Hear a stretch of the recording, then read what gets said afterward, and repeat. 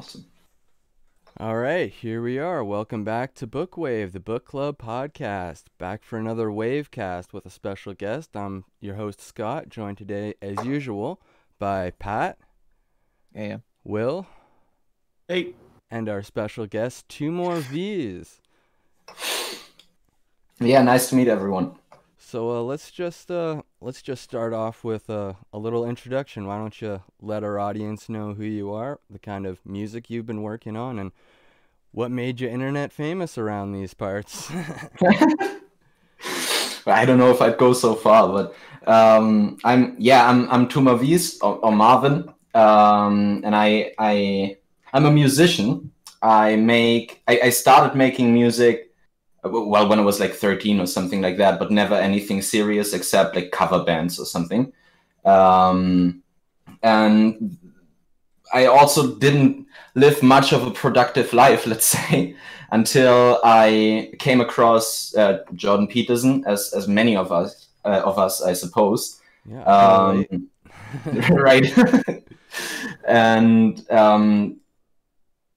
then, like shortly after learning about Peterson, I also learned about Akira The Don, who brought you together too, I think, with Bookwave, right? And his he even promotes it as like a psychotechnology, the music that he makes, the meaning wave stuff, because it's brainwashing people, or it's giving people the ability to brainwash themselves out of toxic mindsets and into more productive, more healthy mindsets. And that's exactly what I did with this stuff. I listened to it nonstop, like literally nonstop. I had it play while I was sleeping, and then it was playing already when I was getting up, and while I was doing anything in the house, and so on. And that worked pretty well. And then sometime in, I think, 2019, Akira put out a question. He was looking for someone who could play some guitar parts for him or whatever. And I said I could do that. And that's when we started working together. I think that was for The Path with Jocko Willink. And he sent me something over where he was humming a melody that he'd want on guitar. I have a bunch of those recordings. It's always, it was fun. Also very, very easy to work with then, because I knew what he wanted for that stuff. And from then on, we worked. I don't know how many, like maybe 6 or 7, maybe 5 albums. The Goggins is one, 2 Peterson albums. Also the Navarre record. I think that's the one that I enjoy the most. And yeah, that was a very, very interesting journey, and was also what made me take music more seriously. Like I wanted to be a musician before, but I never had let's say the motivation or something like that. Also, I lacked the discipline, and there wasn't. He was an external force that I had to adjust to. I couldn't just push away the date into the future with my like I did with my personal stuff. There was nothing driving me really, and so I learned quite a lot while I was working with him, and then that petered out over time a little, and I focused more on my own stuff. I also, the things, the music that Akira makes is, I think, something that possibly we will need for the betterment of society, let's say, for the things that lie ahead. I think that we need a lot more people to do the things that the speakers that he samples want us to do, or encourage us to do, to ultimately save us from the brink of destruction, I suppose. But you don't have to be so dramatic. It can also be just so that we can make the world a little more habitable in the way that's in our hands. And so I wanted to do that too. Not exactly what Akira does, of course, because that's his thing. But I think that mixing speakers into your music is something more universal or more general. I was talking to my stepdad, for example, about the Alan Watts songs, and he said that he heard that in, like, he's a big techno guy and house music guy, and he heard that in a bunch of techno and house mixes where people just were mixing Alan Watts quotes in. It's not as sophisticated as what Akira then did with Meaning Wave, not like whole talks, but still, the idea was loosely around, I would say.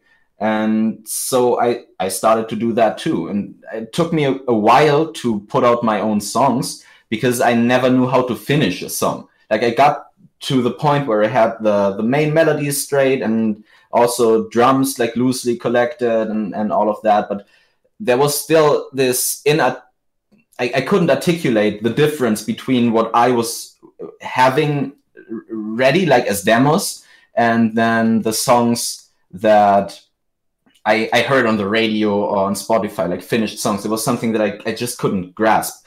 But luckily for me, I have a friend who's really, really into the technical aspects of music, like mixing and also parts of musical theory and mastering and all that stuff. So we sat together on that, and he provided the first rough beats that we then used to put to music. Forgive and Let Go is like one of those songs, or Opening Pandora's Box. That's all the guy I'm talking about. That's Neocron. That's all Neocron's music, let's say. And I arranged that and put the speech on there. And from that, I learned a lot from him then too, and the processes, and also like watched YouTube videos on it and that stuff. And yeah, now the music that I make is we call it flow-fi. Meaning Wave is Akira's copyrighted term that's describing his specific stuff. And I like don't want to steal his words and his his property. So we call it, yeah, right. And so I don't know if it's gonna be accepted by everyone, but I think flow-fi is a good general genre name for the speeches with music, because lo-fi is like low fidelity, and that's the point of lo-fi music, and flow-fi, that's like the point of it's all concentrating on the flow, like the music revolves around that specifically. So I thought that might fit, which also is. You could also fit Meaning Wave into the genre of flow-fi too, if you really needed to. Yeah. So. Yes. Yeah, right. So I wanted to have like this inclusive thing, though. I think we first went with flow pop, and then and then Neocron came up with like let's make flow-fi instead of pop, because we had this discussion about if it's pop music, what we do, and it really isn't. I mean, maybe there are some pop aspects to it, like this electronic stuff, but ultimately it's also not popular in the sense that Katy Perry is popular or whoever is like a famous musician today. Right. Well, if I can jump in, I have a couple things I want to say. First of all, thank you, Marvin, for sharing your story and coming on. That was a really interesting story and really powerful. And there was a lot of topics that I know the three of us would love to talk to you for the next 6 hours about. But if I can recap for the viewers at home, you're telling us you've always had a lifelong interest in music, and then you discovered Akira the Don and self-brainwashed and gave yourself sort of that grit that you needed to get to a place where you were able to then feature with Akira. And you're now making your own music. You hit another hiccup, but then you became interdependent like every good human should, and you got a partner and you're putting out music. So my question for you before we go over to Scott or Pat would be, where can we find your music? Well, you can find my music, I think, on every major streaming service, but like on YouTube. Congratulations, that's awesome. Hey, just like Bookwave. No, that's really Nice, cool. nice. And not to forget, you're defining a new genre. So in 50 years, when we all have hundreds of albums of lo-fi, it's going to be really cool to have had this conversation. So thanks for taking the time today. Thank you for talking to me. I feel blessed. Yeah, I feel Scott, like Pat? I feel like we could talk for, 6 hours just based on like the music industry today and how like a revolution or an evolution is needed today. Like Akira always talks about the new psychedelic age of music, and the genres are changing, but the way we go about it really needs to change too, because when you listen to music all day like I do, like I'm a musician too, music is huge in my life, and I listen to music all day, and the lyrics are about murder and hatred or depression, that begins to affect you in ways that you don't want to let it. So when I discovered Akira, it was like, okay, I love metal. I can listen to, whatever I want most of the time, but when I need that little boost, I can get it. I can get the meaning through music and through the wave. And I really like some of the stuff that you have done too, especially with the Jonathan Peugeot speeches and the recent Jordan Peterson one where he talks about belief in God. And it's like the Akira wave gets me like riled up and ready to go and motivates me, but when I listen to your music, it's like, wow, this was that speech that I remember that really made me think, and that brings me back into that zone of just making me consider that speech over and over again. Like, we could talk for another 6 hours about what Jordan Peterson really means about I act as if God exists. So. Yes.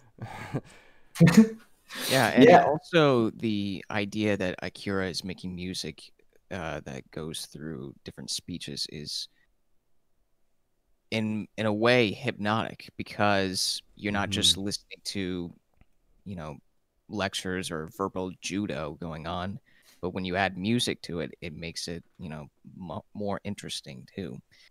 And that reminds me of how Trent Reznor of Nine Inch Nails, when he was working with Atticus Ross to compose the score for the Social Network movie, he was what he and Atticus would do would just analyze a certain scene when there was a lot of dialogue going on, and he wanted to be able to create a melody or a beat that is easily heard, not just kind of like flowing through like a normal river or anything like that. Just like he wants the audience to be able to listen very carefully and how it manages to convey their emotion in the music with the dialogue of the screenplay. And that's what it reminded me of. So it was rather interesting. Yeah, I know what you mean. It's dramatizing and emphasizing the words.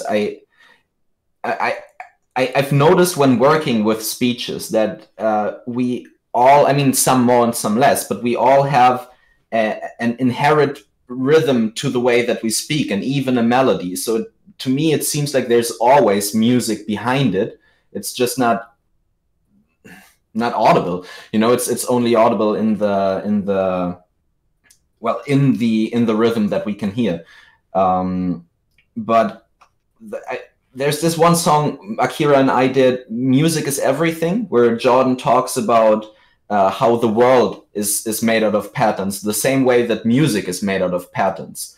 And so I think the idea of soundtracks for movies, that it makes a lot of sense, because often, I don't know if you have the same experience, but often in dramatic situations, it feels like there's music. Like, not I can hear music in my head, but it's hard to describe, but Yeah, it doesn't seem still. There's like a vibe hidden in the background that you can just barely pick up on.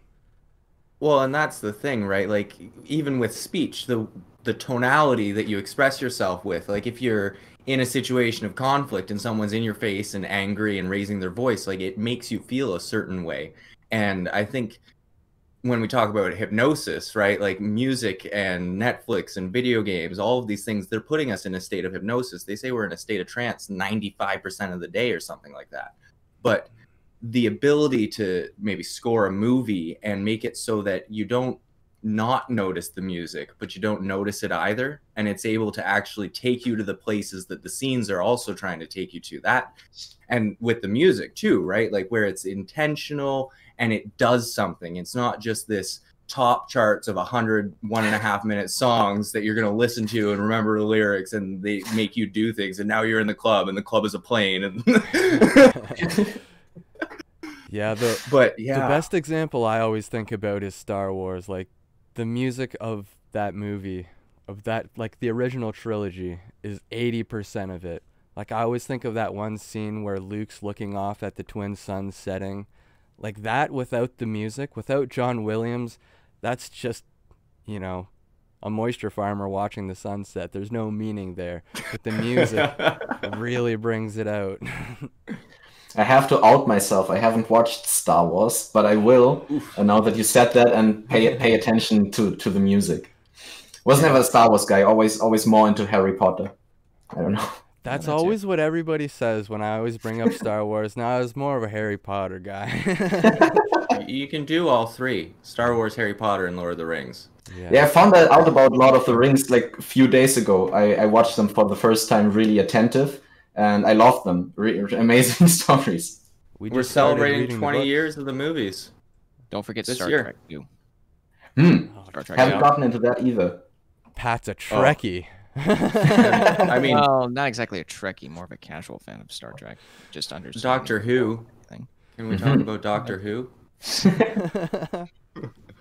So, no, Marvin, how do you go about creating a song? What's your process? Most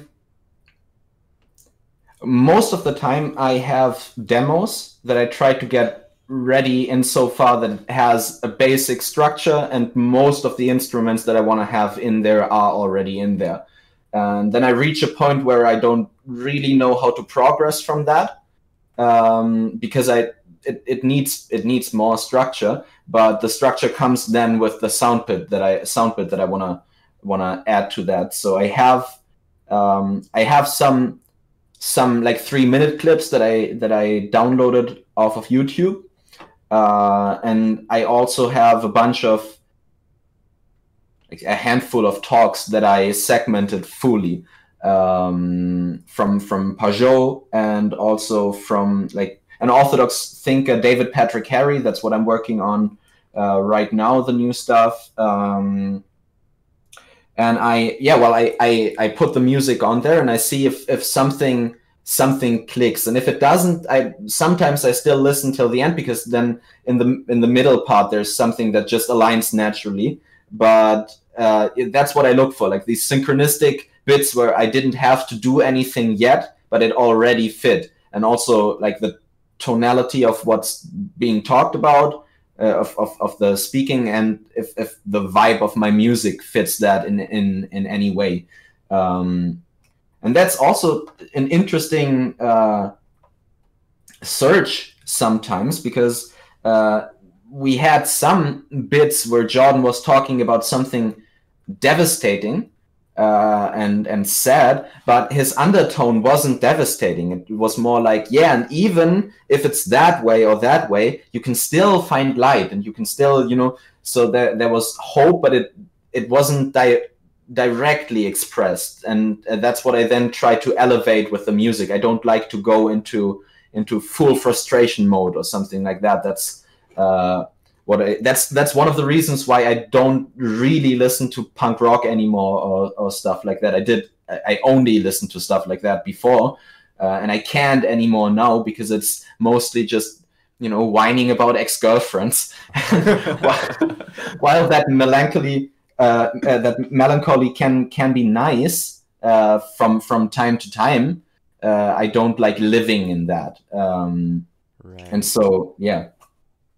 And yeah, that's what it comes down to. Like what you consume is gonna be what you kind of live, right? Like an acorn only grows into an oak tree. If you're listening to emo music all day, you might find yourself having emo thoughts. Yes. Yes, Yeah. very much. You are I was what a you big eat. My Chemical Romance guy, for example. You are I what don't you know. eat on more than one Right. levels. The Right. music you eat, the food you eat. But it's great, you know, because you're making like these green, all natural consumption music things. Like you're a farmer of all natural songs. I try to be, of course. And yeah, sometimes it's also, I had that with a handful of songs where I listened to a sound bit and I said, okay, that has to be music for that, and I have to make something. And then I find a melody that fits there. I have one about dekulakization. That's, you know, the process where the Soviet Union stuffed 6 million Ukrainians to death. Jordan talked about that, and when I didn't put that song out yet, but I'm working on it, and that's one of those where I started making the song after I heard the speech. Right. Interesting. So where do you go from there? So in 3 years, you know, what would be the big goal that you want to put on yourself for your future? You know, assuming you have success in all of these, you know, things that you know that you're doing, what would be the big goal, the stretch goal for you?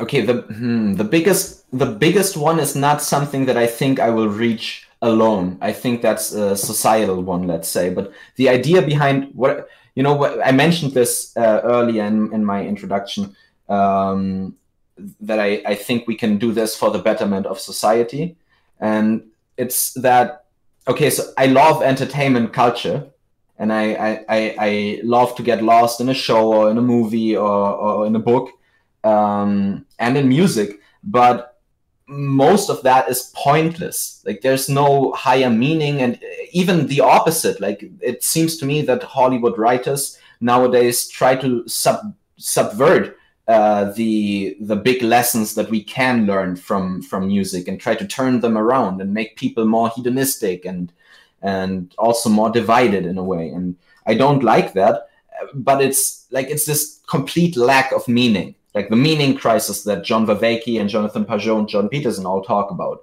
I see that and I feel that too. Like I have that hunger for meaning. Like I can't, I mean, I do sometimes, but I can't really engage in mundane topics anymore, not because I'm so smart, but just because I feel so driven to go somewhere else when I'm talking about something that has no effect on anything and does no good for anything.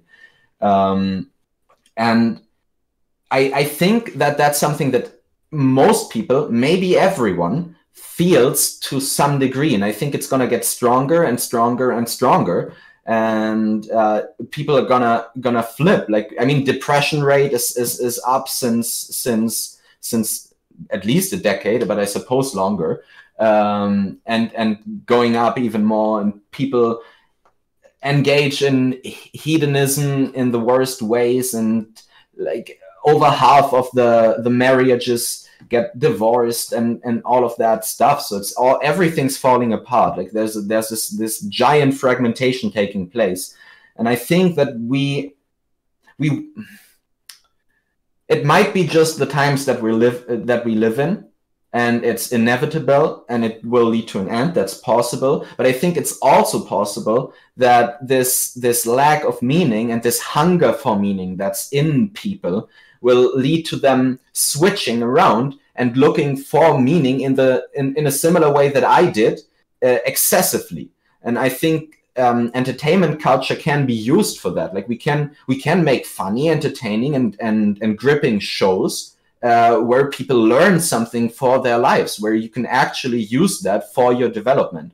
And that's the same thing that Akira does with his music, and that's what I try to do with my music. And I hope that more people come up and also do that and sample more important speakers and thoughts than Akira and I ever could, and so that it grows and grows, and that what the focus that we have on hedonism and on expediency and all that now, I hope that that focus will shift to the opposite of that, to meaning and to love and to beauty and truth and that. And I think that's possible, but we have to provide the tools for that. And so that's what I try to participate in. So do you think that... That's interesting that you bring that up, because I remember listening to John Vervaeke mentioning mythology and the stories aligned in mythology and how we are so drawn to it.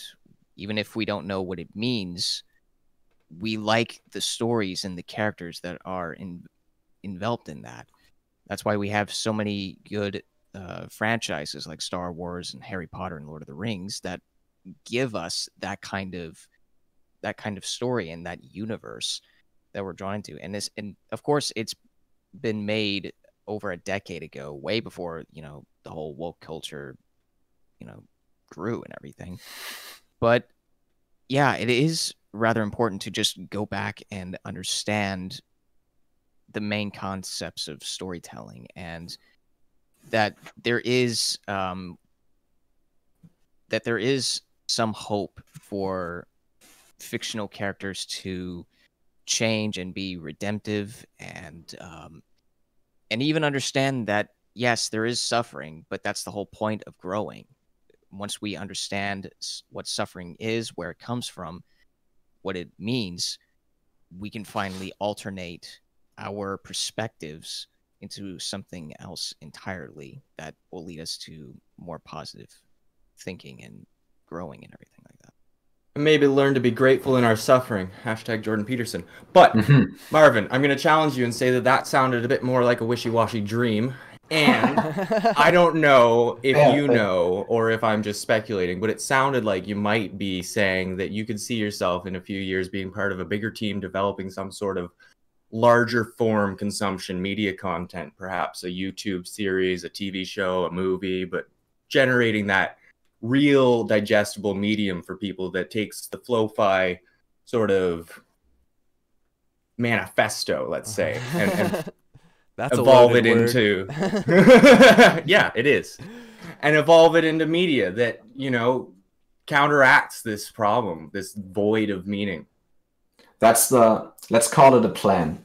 That's the plan. Hell yeah. That sounds awesome. I could see you growing a great team around you, and I'm already thinking of people who I've seen in these communities we're enmeshed in and making something, like the ability for a YouTube series to get to Netflix in the past 5 years, it's just incredible what could happen. Yeah, I know what you mean. I think that's possible. I mean, for the people watching, if you're someone who can do something that's useful in any way for that, hit me up, like on Discord or on Twitter or Facebook or whatever, and see if we can start to find out how to do that. Right now, the only thing that I'm involved in really is music, and I don't really know how to write. Like, I wrote some stories before, and that, but I have no practical experience, and I have also no idea if that's the thing that I should directly be involved in. But I think as you said, like the Flo-Fi manifesto, I think that we can try to started something. I think we can try to pin down the core necessities or the core values or something like that, and then try to work with that. Like I release under a label name 11th Wave Productions, and that might be that would be a place where I would like to include other mediums as TV shows or books or whatever. If I ever were to be engaged in something like that. It's also that I'm working with Sorting Myself Out and Mercury Black, and we have no idea where that's going to lead right now.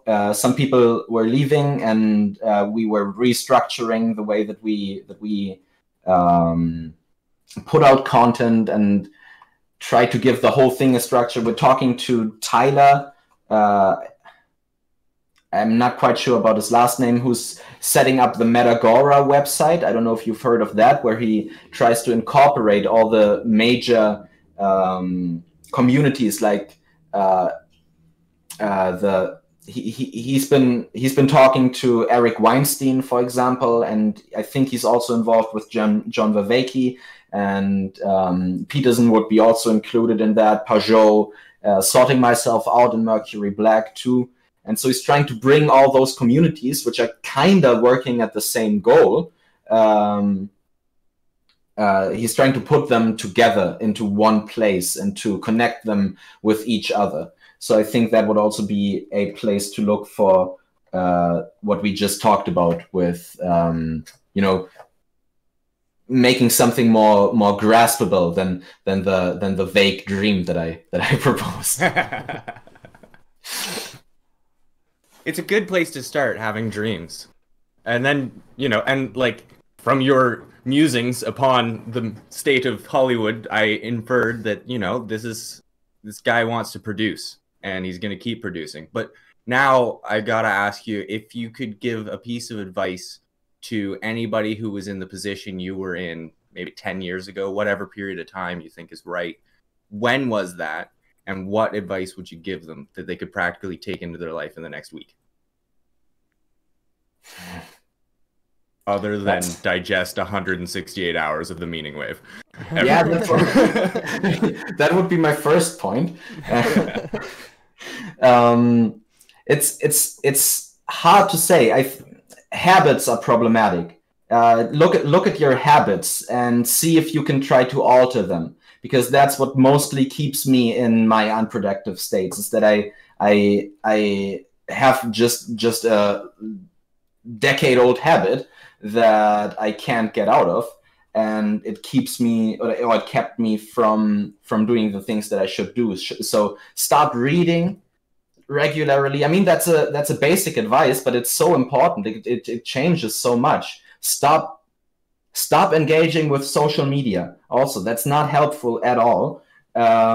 Even retweeting stuff and all that, if you say, like, that's my take on it. Oh, I'm spreading information, this is important for people to know. But who's gonna read your tweets if you don't have if you don't have 100,000 followers? What's the deal? Why would you waste time on that? Stop that. And also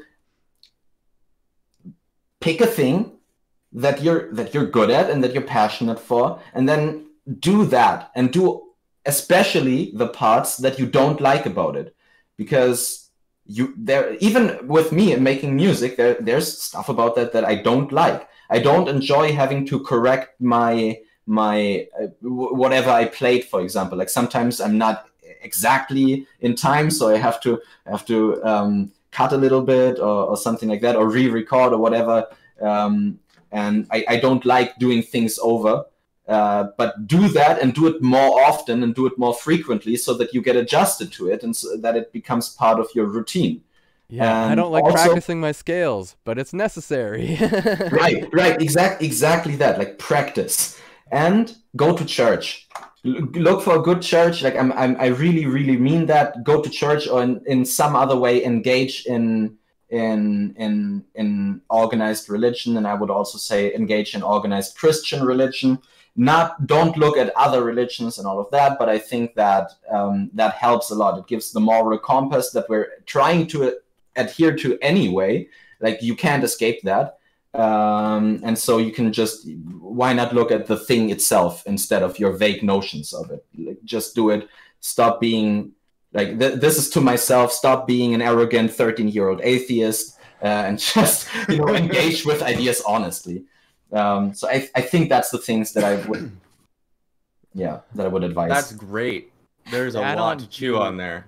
Yeah, to add on to what you mean by frustration, that's a key thing. And you have to experience a lot of frustration in order to tame it properly. Mm-hmm. I know for a fact that I don't like writing or editing or revising my current novel right now, but I have to in order to make it structure and easily readable. Same with voice acting. I have to do, raw sound editing and I have to cut out a lot of things, which is very repetitive, and I don't like it either, but that's part of the process. So, and we've all Yeah, exactly. Kind of thing.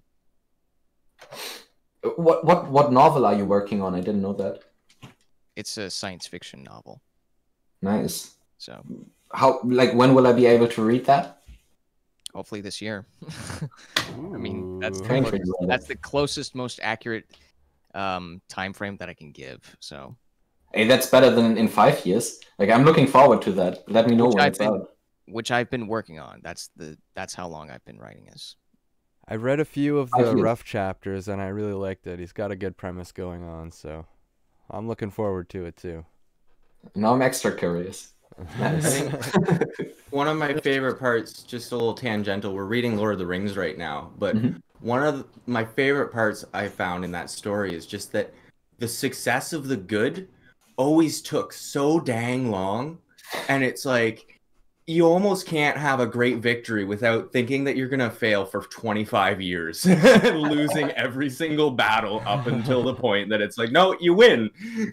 So keep on keeping on. Yeah, and like Jordan Peterson would say, you have to have an aim, and even if you don't like hit that target, you're still a lot closer to your next target than you would be if you weren't going for it at the first time. So, you know, shoot for the stars or shoot for the moon, land somewhere among the stars, all that good stuff. Yeah, he has one. I don't know if it's from the biblical series. I'm not sure, but where he has also this presentation where he shows like the aim and then going at it, right? Yeah. I love that bit. That was very, very helpful. I wasn't aware of it being okay to have a bad first draft, for example. Like, that's what held me back a lot, that I thought, okay, I'm gonna start and it has to be perfect, and then I didn't start because I didn't find the perfect beginning. Toxic perfectionism is the downfall of our generation. Right. Oh my goodness. Done is better than perfect. Right. Well, if I did it perfectly, then I would be done, and then what would I do with myself? And it's like, you wouldn't do it perfectly, and you wouldn't be done, and you wouldn't even recognize yourself if you got this done. And you feel like crap afterwards. Yeah, and it's probably pretty good too. Yeah, just think of all of your favorite art, and if they just kept trying to perfect it, how much like they would lose from it. Like, sometimes the raw tracks are always the best, like, and then you can't perfect it afterwards. It's like you nail it the first time and then you never get it afterwards, and then they start to release all these remasters, and then, you know, with the Star Wars movies, the special editions with all of the added special effects took away all of the charm from like the originals of what made them so nice. And like, honestly, you can't create something perfect because it's not enjoyable. For me, Game of Thrones was so well produced and so well written, and the CGI was so magnificent. I was like, well, this is great. I don't care for it. Then you must have loved season 8, right? I stopped at like season 3. I was like, this is such a well-written and well-produced show. There's so much money going into this. I'd like to see the guy with a shoestring budget tell me about the values in Spain. Like, I'm not looking for that well-produced story. It's too shiny for me. I can't relate to it. Yeah, I have something similar. Like, I was a big Blink-182 fan most of my life, and I can't really enjoy, like, it's not that I don't like the songs that they put out now, but they're just so polished and so, well, they have like 20 people writing on it, and that's it just does nothing for me. Not really. Well, it's like, once you've perfected the medium and amassed all of the resources to create the greatest song in capitalistic society, it's like, leave. You're done. Go do something great. Right. Like, give your guitars to someone who doesn't know how to play them and go cure cancer. Yeah, maybe you could perfect that too. I guess Exactly. I see the point. I agree. That's also, Peterson has this point where he talks about limitation being necessary for being. in a very weird way, and I bought into that. I'm also trying to make a song out of that bit, since like that's the first song that I started and I haven't finished it yet. Like literally the first Flo-Fi song that I ever did, where he gets into in the first part he talks about how his son, how he was thinking about how he could protect his son and how he could make him perfect and you know, make him 15 feet tall and made out of metal and all of that stuff, so that nothing could hurt him. And then in thinking about that, he also came to the conclusion that the imperfections about us are in a way what make us us and what make us lovable. It's not that you don't wish for people to become better than they are, but still, if you were to take all of that away in one go, then there'd be, you know, an emotionless robot left, and not a person. And I think that's maybe the same with being. I think Jordan Peterson also takes that same analogy for like the postmodernists, in that analogy trying to like remove that limitation. Like, no, I don't have to be limited by these regular story that we're living in. I can be whatever I want. I just have to, you know, customize my character from this drop down menu, and I'm whoever I want. I don't have to do anything to become who I need to be. I just choose it, and then I'm perfect the way I am. And Jordan Peterson's there to say, no, you're not. Well, it's almost like if you were born with all the tools you needed for this life, you wouldn't be able to have a life, because all of the lessons would be pointless and you would be isolated from experience, and you'd have this whole other set of limitations. And then, you know, with, you know, social justice, there's unwarranted limitations where it's like we should, as a race, as a human race, be trying to mitigate all of these unwarranted limitations. But you gotta have resistance, you gotta have fire, you gotta be tempered in something. Otherwise, it's like you're not, like, you're a god at that point, and you're completely abstract from the human race. You aren't living. Which is also a point that Alan Watts made. Even he was talking about even the holiest of saints, or the wisest of the enlightened gurus or whatever, needs something to ground them to reality, some little flaw or something like that, or otherwise, that's his words, not mine, he would disappear. And like, it's hard to see that physically, you know, someone becoming perfect and just pop and they're gone. But I see that what he means theoretically, let's say. Well, it's like the Ents in Lord of the Rings, right? Because they are a part of the world and the world is getting destroyed by the forces of evil, they engage in the fight. But if they didn't have that, they would be like, why would you even participate in an experience that is decaying and impermanent when you are perfect and flawless? Because because your entire mode of perception shifts to, well, this is completely irrelevant because I am immortal. Yeah, right. Because if I save them all, in 100 years, they all die. So what's the point? Right. Yeah, also, that's another form of storytelling, and that reminds me of a bit in The Thin Red Line, both in the novel and in the movie, where two soldiers have different perspectives about what is nature during the middle of World War II while fighting the Japanese. One is optimistic, the other one is pessimistic. Insert Elon Musk's optimism versus pessimism song, but that's a good way of distinguishing our differences and how we live through these different experiences, whether it be war or love or homelessness or whatever. And just to see that, you know, we're not just aiming for, you know, one different thing, or being emotionless and thinking that we have everything figured out and we have everything. Having those flaws is a way of just shedding a bit of ourselves and seeing what we are held back on, or even just trying to fix something and then moving forward with that kind of thing.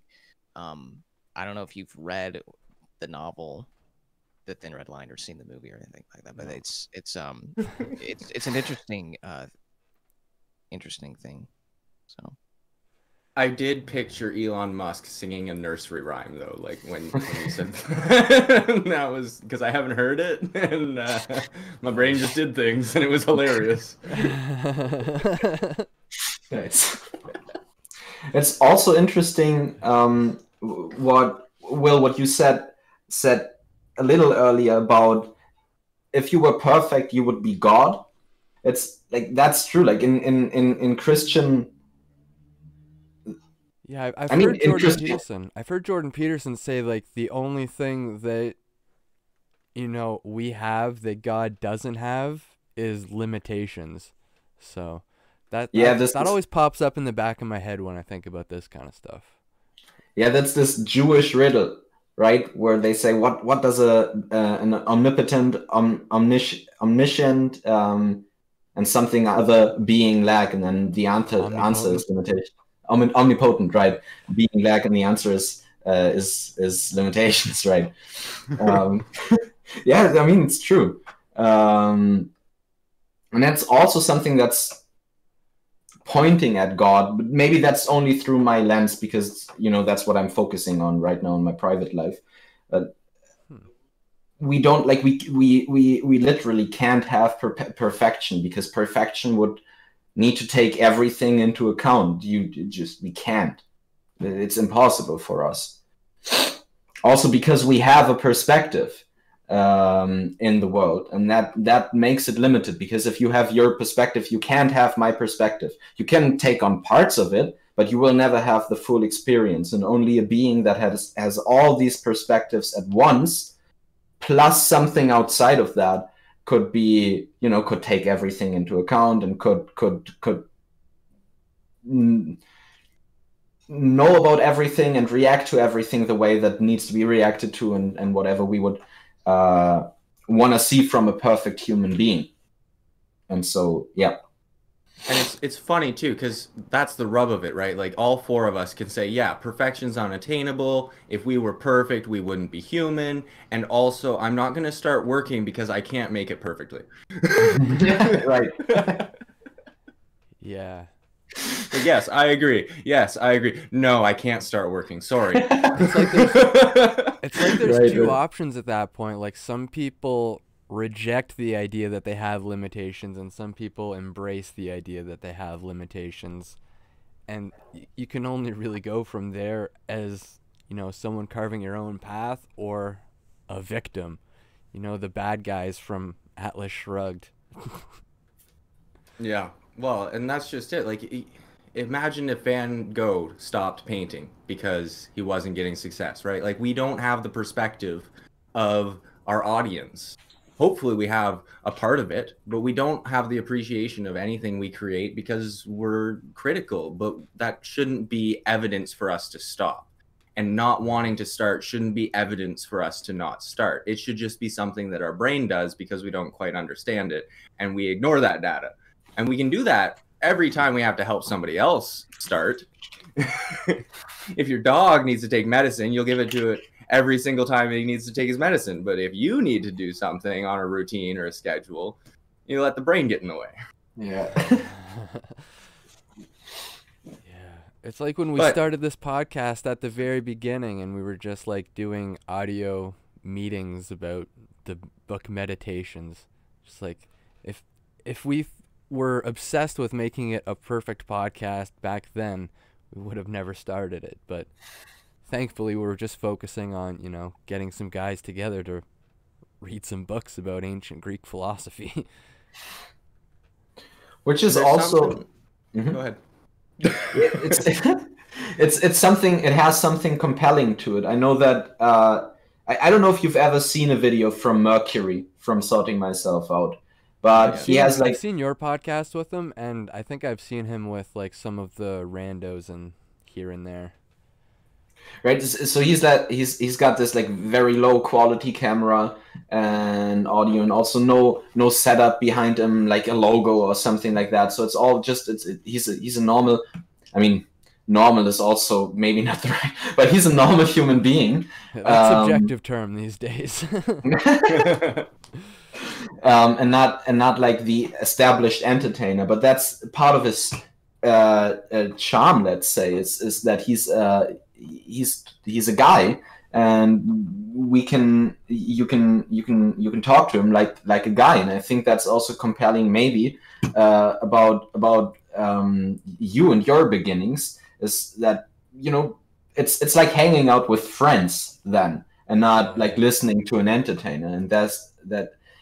Especially since, I mean, now with COVID and all that, we're isolating, but also before that, society was isolating more and more, even though we got more and more connected in a weird way that I don't understand.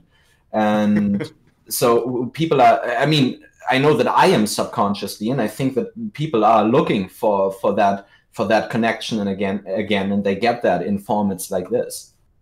Well, and the thing is too, like, we still know so little. Like, we've started to learn a bit about the brain, but it's like you talk about, the feeling you get from hanging out with friends is the same feeling you get from watching Netflix. So you do 4 hours a night of Netflix, all of a sudden you don't crave friends. And it's like your body's not going to make you want friends because you're getting that need met in the wrong way. And it's like I've been playing around with like shadow flow states, where it's like your body feels like you're having a great time and doing something awesome and meaningful, and then you stop and your brain's like, that was completely pointless. Like I was not awesome. I just played Skyrim for 3 hours and then I stopped playing and I was still sitting here the whole time. So really, what happened? Right. And it's like the feeling of awesome doesn't usually come from the action of doing awesome, but it does come right after, and it stays a lot longer than it does when it comes from video games and all sorts of other terrible things. True, I hadn't even noticed that it comes afterwards, but you're right. It's like the residual awesome feeling. If the thing you're doing is only going to make you feel as good as it makes you feel while you're doing it, what's the point? You want to invest your money so that it pays you down the road. You want to invest your actions so that it makes emotions and beliefs and behaviors down the road. And video gaming and staying up late and drinking alcohol doesn't make you feel good 12 hours later. It just doesn't. No. It's only a temporary fix.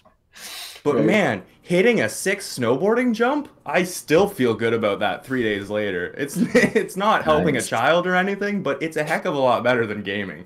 Right. And it's exercise too, so you're keeping your body moving.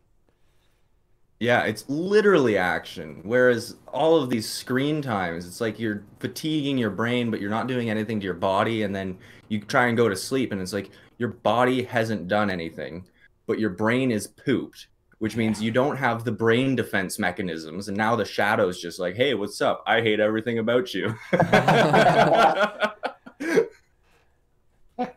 Very accurate. Very accurate. Nice.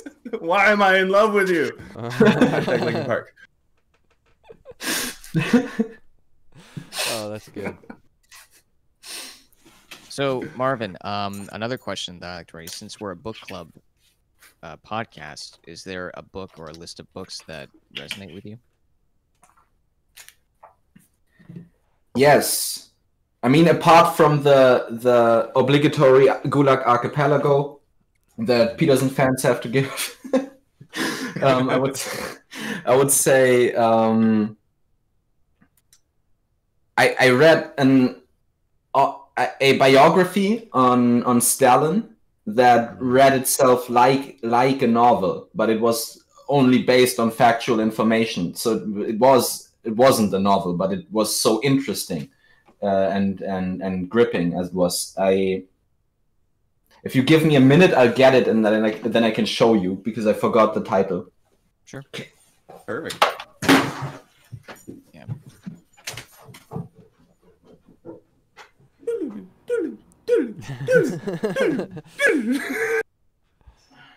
The good old Gulag Archipelago. Why is that always the first book that comes to mind for everyone talking about Jordan Peterson? That's hilarious. It's not even 12 Rules for Life or Maps of Meaning or the 12 more rules. Yeah. 3 volumes, and it's supposedly it takes you about a day or two to get through the entire thing. Yeah, I don't know. That's definitely one we're gonna have to get through as a book wave. Gulag Archipelago. Oh, he's brought in a whole stack. Okay, I got a few. Yeah. Here's the Stalin one. Okay. The first in-depth biography. Based on explosive new data something. Explosive new data, new documents from Russia's secret archive. So this guy, Edward something, was the first who was granted access to KGB files and all that. That basically, I'm gonna take that. I'm gonna spoiler you. That show that Stalin was about to start a nuclear war and that he was killed by his by I forgot whom, someone around him, because of that. Like they knew that he was going to do that, and they didn't want the whole world to be blown up, because that's what would have happened, obviously. And so they took him out. Wow. But spoilering that is no, like, it doesn't take away from the book. Just read it. It's shocking, but it's also necessary to see how these societies looked, because we're heading there. And I think we should, well, stop heading there, but also be kind of prepared, because we can't stop everything. And so, yeah, I think it's necessary to adjust to that. Yeah. Then there's Explaining Postmodernism from Stephen Hicks.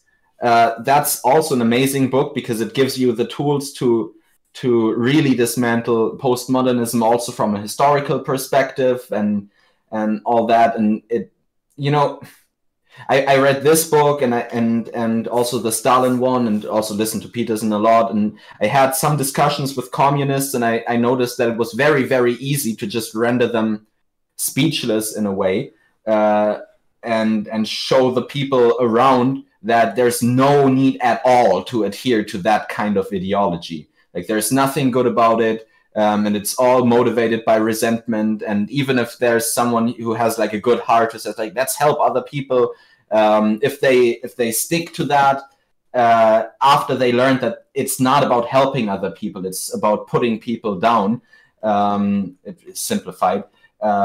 That's, yeah, I think that's important to bring out into the world. So I would recommend that too. Then there's this one, which I haven't read yet. But I've contemplated. Yeah. Very interesting. I have an ebook of that one. Have you read it already? Because I've only listened to the author speak and read about his theories, but I haven't come to read the book yet. Is it good? I've only ever heard like pretty much the same kind of information, but I have an ebook about it. I have that ebook, and I've been like thinking every once in a while when I go to start a book that always pops up. It's like, should I? I don't know if I'm ready. Let's see if you will in the next 6 months or something, because that's also the period that I'm trying to start it. And then I will talk with Mercury Black, and hopefully with the priest that Jonathan hooked me up with, Father John. I haven't asked him yet, but I think he'll say yes, to try to deconstruct the ideas behind it and see if if you can hold that position even from a biblical perspective.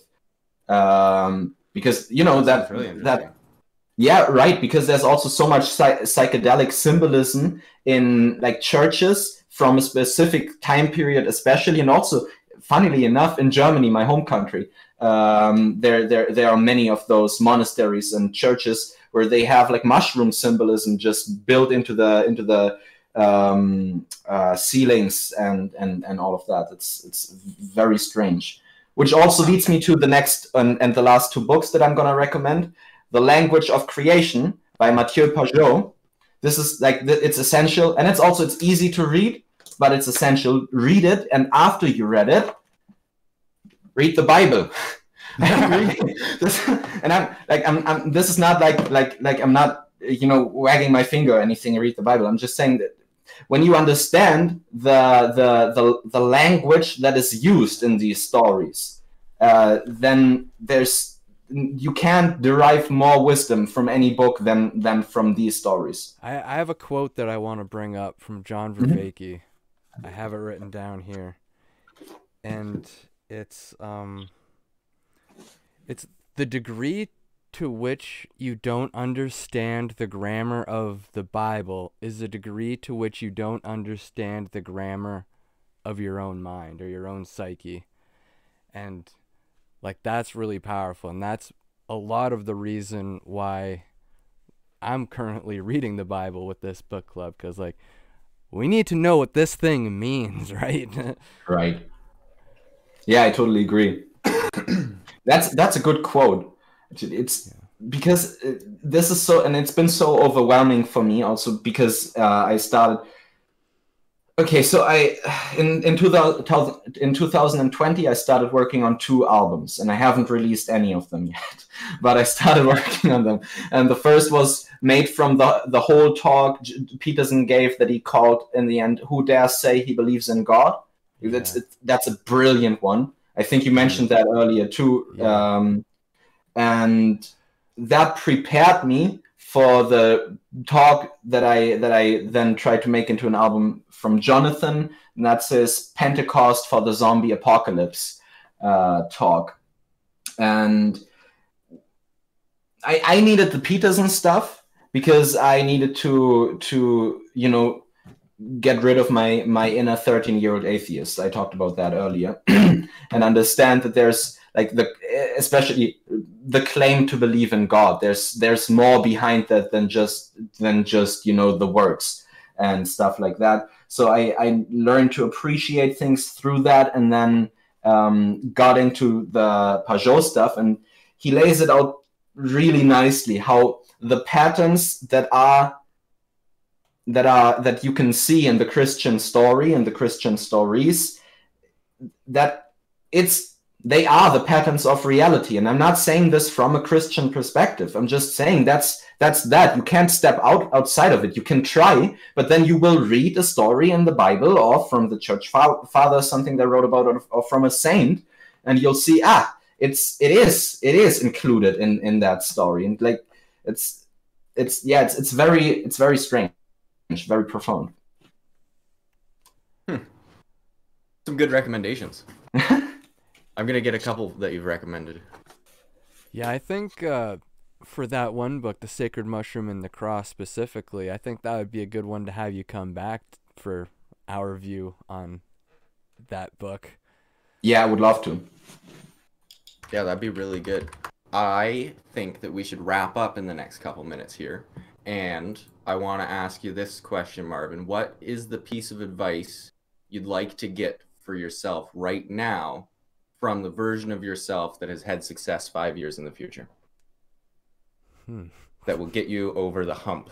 What is the thing that you need to do, that you know you have to do, that you haven't been doing, that'll get that first lo-fi track out and those 2 albums? What is it? Man up.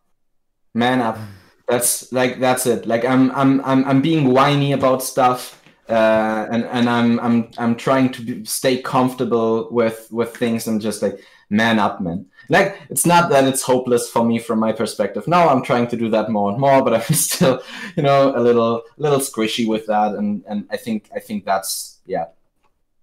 Right. So that's more. What do you guys think about that advice? Is that more of like a based on discipline type of action, or also emotionally? Like, I mean, you know how you hear millennials and Gen X or Gen Z people always say, "Oh, emotions are so extreme. I feel things so strongly," and all that. Like, I identify with that. I feel overwhelmed by almost any emotion that comes to me. But that's like, and now, what am I gonna do? Stop feeling emotions? Try not to engage with things so I don't? No. Just I have to find a way to deal with that. That's because I think many people, and definitely me included, try to use stuff like that as excuses not to have to do something, not to have to man up, not to get disciplined, and all of that. So, yeah. It's funny you say that because you just reminded me of this post I saw when I was on Facebook recently, and it's this post that I've seen a few times where people are talking about the seething frustration in the workforce that is masked by simple statements like "I'm a little confused," and you know what I'm talking about. And it's like, no, you're missing the point. That's not seething frustration being masked by a sentence, "I'm a little confused." That's healthy emotional regulation. Right. Because if you were confused, like, and you had the explanation, you wouldn't be pissed off. Yeah, the frustration really comes from when you keep all of that inside and like you stay confused and you don't ask for the clarity or you don't make an effort to see things the proper way. Right. It's almost even this sort of confession of belief that perhaps the other person might have something intelligent to say that would correct the whole situation. Instead of being the employee that freaks out or the guy who can't get out of bed, it's like, maybe I just need a bit more information. And then my emotions won't be so big. Can I look at this in a way where I don't believe the entire world is on fire? Mm-hmm. Yeah, right. That's very accurate. I feel personally attacked by that, so that's good. I'm speaking from experience. It's good to feel personally attacked sometimes. It means Definitely. you know what's wrong with yourself. Yeah, I'm not complaining. Like I'm being thankful for that. That's helpful. Like I love that one quote. I don't know who said it, but there's something about that guy that I just can't stand about myself. Hey, yeah. I said that. Nice. Yeah, but any closing statements from our guest, Mr. 2morVs?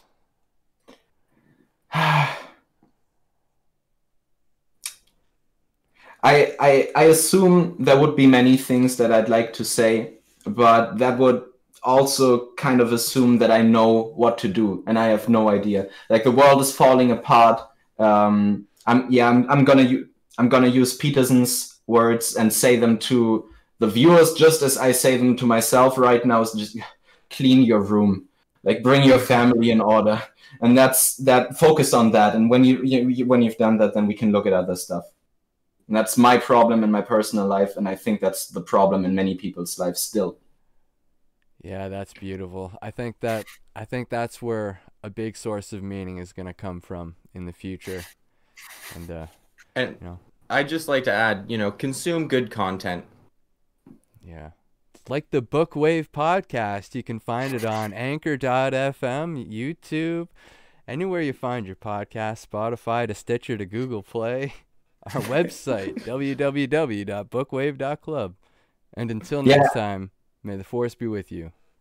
Or equal to mass times acceleration. God bless you all.